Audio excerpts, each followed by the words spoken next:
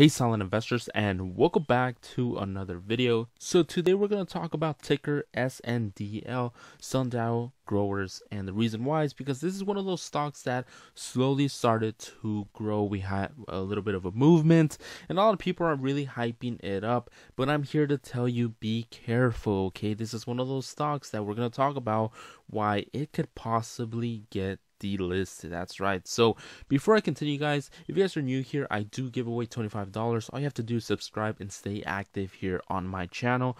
On top of that, guys, Webull and we partner up and we're giving you 4 free stocks. All you have to do is use my referral link down in the description below, sign up, deposit $100, and literally you get 4 free stocks. And you guys can see right here as an example, these are the 3 stocks that I got that are literally like $100, guys, and this is amazing. Okay, I get stocks at around $30, $50 on Webull. So if you guys want to use another brokerage, platform app, Webull is really a good app to use. So definitely use it. Link will be down in the description below. So what is going on with this stock? Why is there so many people hyping it up?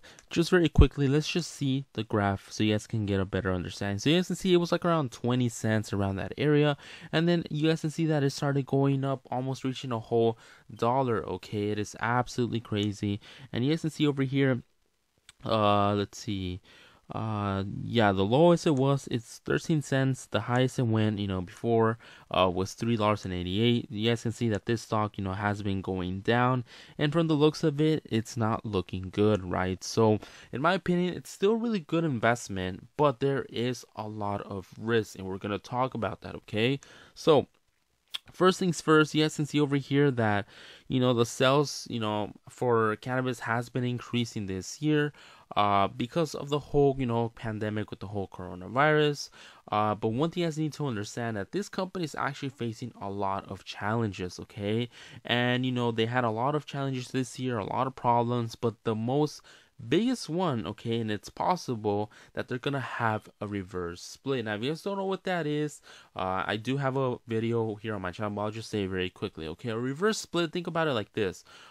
There is Tesla just had a split. Okay, it was around 2,300, and then it dropped all the way to like I think 450, 500, right? So that was a split. A reverse split would basically mean doing the reverse of that. Okay, so a lot of companies do this. They do a reverse split or a split, and most of the time when they do a reverse split, a lot of investors get kind of like, whoa, I want to buy this, because sometimes a lot of these stocks are penny stocks, and then when they do a reverse split or a split, whichever one you want to go with, it's going to increase, and it's gonna look like a bigger company, like it looks a little higher, right? And then a lot of people are going to be interested and be like, wow, wow, $10, $15, like yeah, you know what, I actually want to invest. So that's what a lot of companies do. If you guys go look at many other like oil stocks, like UCO, USO, you can see the reverse split, how many times they change it during the past 10 years. So it's something that a lot of companies do this, right? But the only problem is a reverse split most of the time is seen as a weakness. Okay, and from the looks of it, Q3 wasn't even the best for Sundial growers stock. They actually did not perform as well. So what does this mean? Okay, so one thing I really need to understand is that they really need to improve and increase sales. If that doesn't happen, from the looks of it, there is going to be some issues. Okay, and the issue that's going to be is it could possibly get delisted from NASDAQ. If you guys don't know, this happened to a lot of companies in 2020.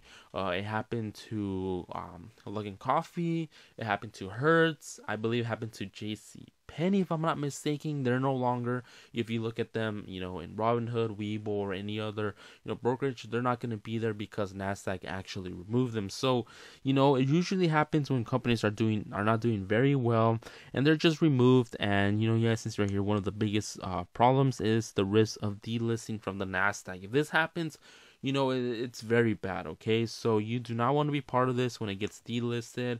So let me know down in the comment section below, what do you guys think about this? I hope you guys enjoy. If you do, give it a big thumbs up, comment down below, and I will see you guys on my next video.